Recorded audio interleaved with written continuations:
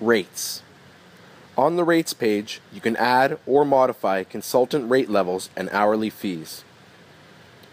Adding a rate. To add a rate, click Add, the blue button in the top right corner of the rates listing page. The subsequent page presents a form that may be filled in to create a new rate. The listing sequence is based on the numbers in the rank column.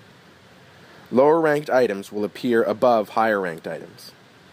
Enter the desired information you would like to set for the rate into the text fields and select its status in the drop-down list. Click the Submit link to submit your entries. Thanks for watching. Check out more HourGlass videos at youtube.com/HourGlassTutorials.